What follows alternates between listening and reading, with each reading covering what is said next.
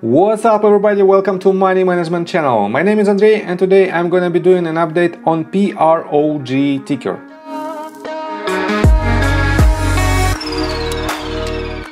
And in today's video, first of all, I will show you where we are on the price chart and how we get there. Then I will continue with the fundamental news that might affect the price of this company. And at the end of this video, I will share my thoughts and my technical analysis. And I will show you what should you expect from the price action. So let's start with the price chart. I made my previous video right here and I've told you that we have to hit with our next movement to the upside the level of at least 1.618, and our next target was right here, this previous swing high, and it was a resistance, and we hit both of these targets. And from this recent accumulation point, you might be up to this point of about 70%, and to this point about 96%. But I also made a call from this point, and at this point I've told you that we have this target at one-to-one extension. It is about $2.57 price point, and this one. And for those of you who took my trade and who follow my channel for quite some time, from this point you might be up to this level by also 96%, and if you hold this line, potentially you have 160 or even 200%, depending on your behavior right here. And congratulations to all of you who took these trades, and I will show you what should you expect from the price action in just several minutes. And for now, let's continue with the fundamentals of this company. So let's start with the company profile. Progenity, a biotechnology company, develops and commercializes molecular testing products in the United States. So it is a biotech company, and this company has a total market cap of $426.36 million. They have revenue of $74.94 million with the revenue growth of 90.95%. Very good revenue growth. But they still have losses of $233.39 million, and their total cash position is not so strong. They have $65.99 million, and they added to their position, I guess, $20 million with their recent offering, and for now it is roughly $80 million. So financially, this company is not the best one, but it's quite obvious for these type of biotech companies that they have average financial numbers. So, and let's continue with the recent news. We are on Seeking Alpha, and this article was published on October 26th, and it's titled "Progenity reduces outstanding debt by $20.2 million through private exchange of senior notes for shares."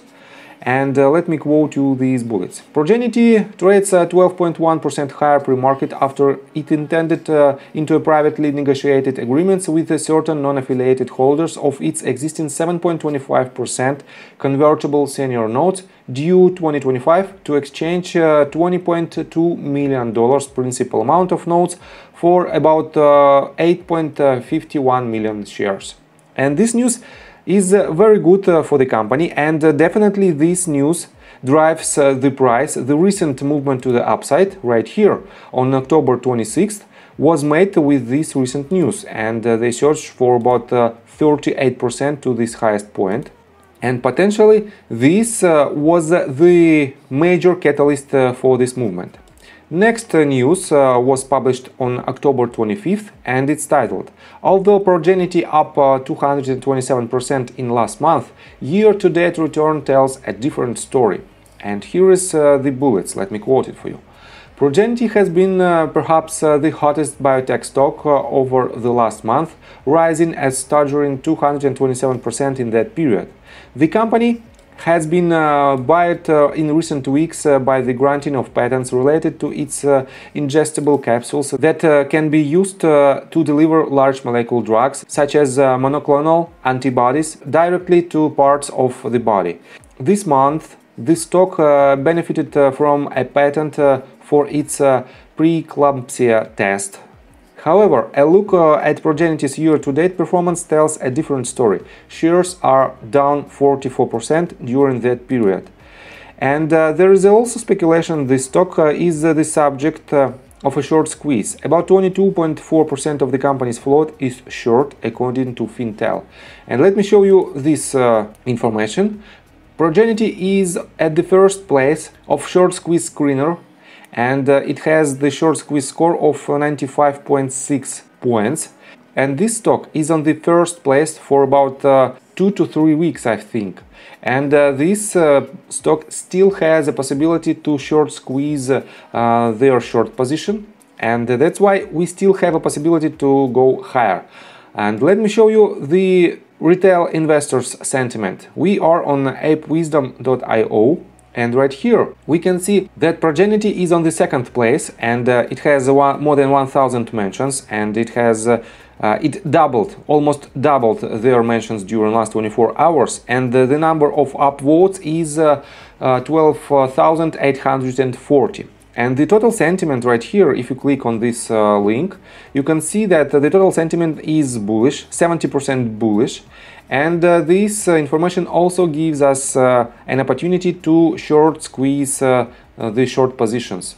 And right here on stocktweets.com we also have Progenity with the number of mentions of 11,377, and it is on the 6th place.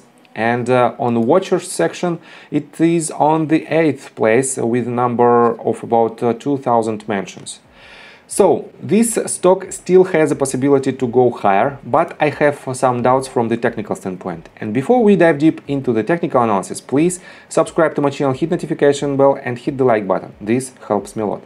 So guys, I did my research, the latest research from this point, and I've told you that we can have this range of about $4 as our major resistance. That's why I put our price target at this very point, and I still think that we might have this point as our highest point.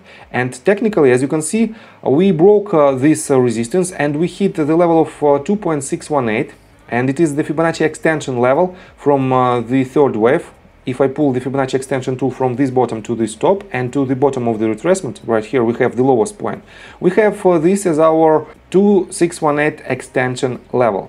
So technically from this standpoint it is totally okay, but I cannot count any waves right here, because I have some doubts about this movement, about this recent movement, because I expected this movement, but I didn't expect this shape. Right here, as you can see, if we count it like this, if it is the first wave, second, third, fourth and fifth, we should have the fifth wave right here at this very point.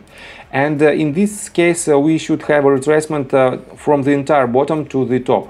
But instead of this we had very shallow retracement from this bottom to this top, compared with this length, but we have a huge movement to the upside, and the volume is also very good, and that is why I have some doubts about this movement.